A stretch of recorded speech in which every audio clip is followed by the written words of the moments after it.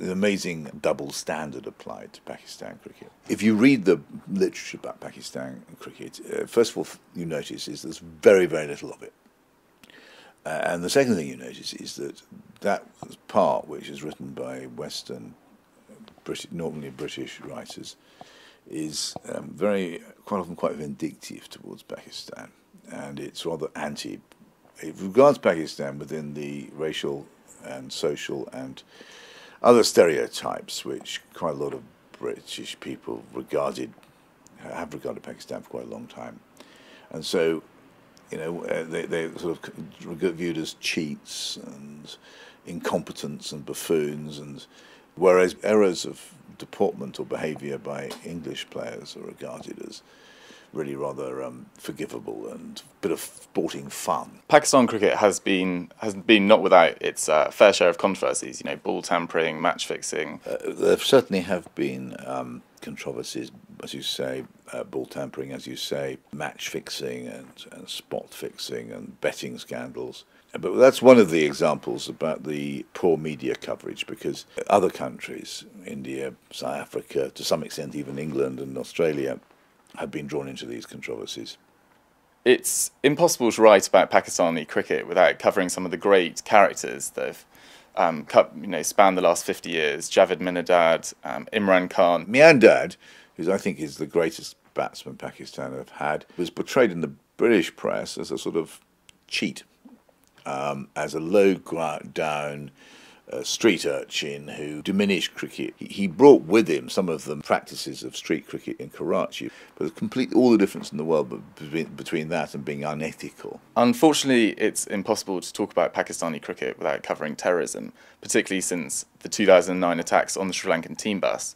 What impact do you think terrorism is having on Pakistani cricket currently, and what impact do you think it will have in the future? Well, it's an absolute tragedy, this. There was no terrorism in Pakistan before 2001, when George W. Bush, so that made that "you're with us or against us" call to President Musharraf, and so it launched Pakistan into this war against a section of its own population. Now, one of the terrible consequences generally, but for cricket, there hasn't been any international Test cricket in Pakistan since the attack by a militant group on the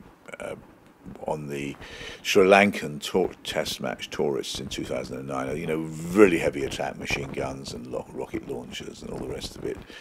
None of the Sri Lankans were killed. That was purely a matter of luck and the heroism of the Pakistani driver of the coach.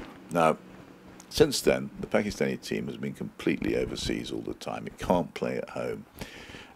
But Pakistan people are very committed to family, in very deep family links, and to be taken away from those, spend 11 months a year in hotel rooms, which are okay for a night or two, but soulless beyond that. It's been very tough, which is why I admire Misbah al-Haq, the Pakistan captain. This remarkable figure has really made them all hang together and function as a team, which is why I have to admit I can't help supporting them in the current series. And you recently went on tour to Pakistan. How did it go? Did you have any success? We were determined to take a cricket team to Pakistan, which we've done twice. The first time we went to Lahore and to Karachi, played about 8 or 9 games. It was just fantastic. The reception we received was so incredibly kind and generous, and the cricket was of such a fabulous standard.